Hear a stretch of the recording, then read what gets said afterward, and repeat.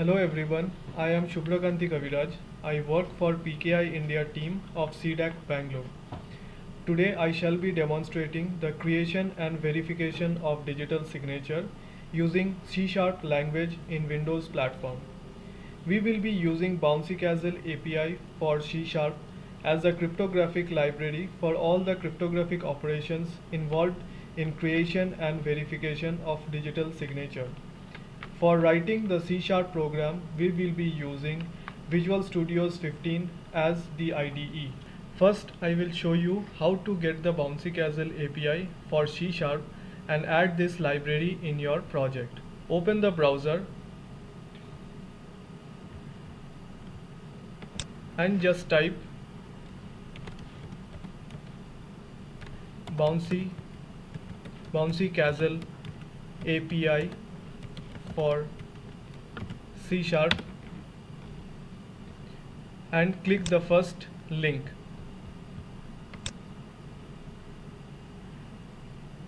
Download the zip file from that website.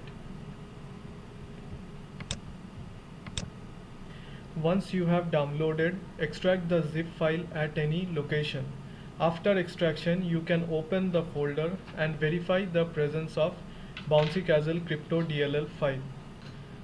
Now I shall show you how to create a new project using Visual Studios and add the Bouncy Castle library in your project. Just open Visual Studios, click on New Project and select Console Application. Give any name to your project. So I have given the name as Encryption Decryption and click OK.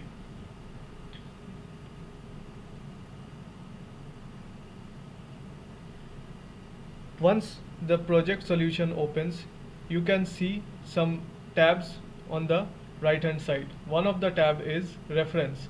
You have to add the Bouncy Castle crypto library using that reference tab. So for adding, just click add reference in your reference tab and browse where that library is situated. Select and add to your project. Once you have added the reference to your project, you are ready to use that library. I have already created a project with all the steps of key generation, signing and verification. I shall open the project and go through the code for your understanding. Here is my sample code for digital signing and verification. If you want to check whether your crypto library is added to your project or not, expand the References tab. You can see the Bouncy Castle crypto DLL added to your project.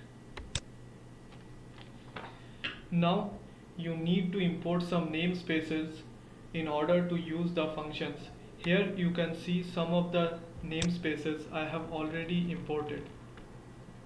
If by mistake you do not import any namespace, the IDE is intelligent enough to prompt you for importing the namespaces. Here if I scroll down in my code, you can see one error is generated in RSA key pair generator, which shows that you are missing a assembly reference. Now the IDE is giving you this show potential fixes. If you click on that, it will show you which all import you should do in order to remove the errors. The first, it is matching with my error. So if I click on this one, it will automatically import the namespace within my project. For key pair generation process, I have instantiated RSA key pair generator class. Then initialize that object with some random value and the size of RSA key pair. Here I have taken the size of RSA key pair to be 2048 bit. If you want to change the key size, you can change here depending upon your requirement. Finally, I am calling the generate key pair function to generate the asymmetric RSA key pair. Private key and public key may further be extracted as RSA key parameters. To print the public key in PEM format, I am using PEM writer initialized with text writer object. The same line of code may be used for printing the private key as well by replacing the appropriate parameters. For signing, I am using getSigner function of signer utility class parameterized with SHA with RSA encryption data member of PKCS object identifier. This returns an object of iSigner interface. Further, I am initializing this object with the private key generated. The first parameter is set to true because we want encryption of that message digest with the generated private key. Next, I am passing the input message offset and length of the message. Finally, I call the generate signature function to generate the digital signature. In these lines of code, I am converting the digital signature into a string for displaying at the console. I am using byte array to string function for converting of the digital signature into a string. This is a user defined function and the definition of byte array to string function is described over here. Similarly, for verification of the generated digital signature, I am using the same object of iSigner interface. However, initializing with public key this time. For verification, I am calling the verify signature function, which returns a Boolean status for valid and invalid state of the digital signature. I am printing using a if-else statement over here. So this was a sample code of how to generate a digital signature and verify that signature. Now we run this program to see the output of the program. So first you need to build your solution to see whether any kind of error is there or not. Now run your program.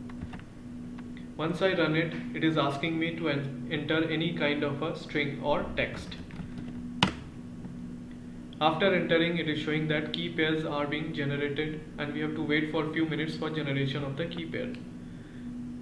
So after generation of key pair, you can see the public key. It is displayed in your screen. Private key we are not being able to see because one should not show the private key or one should keep the private key secret with oneself. Next is the digital signature, means the message that we have entered, that is demo, has been put to a hash function and the hash that is generated is encrypted with the private key to get this digital signature. Next is status of digital signature, means after verifying of this digital signature, it is showing the output that signature is valid. Thank you.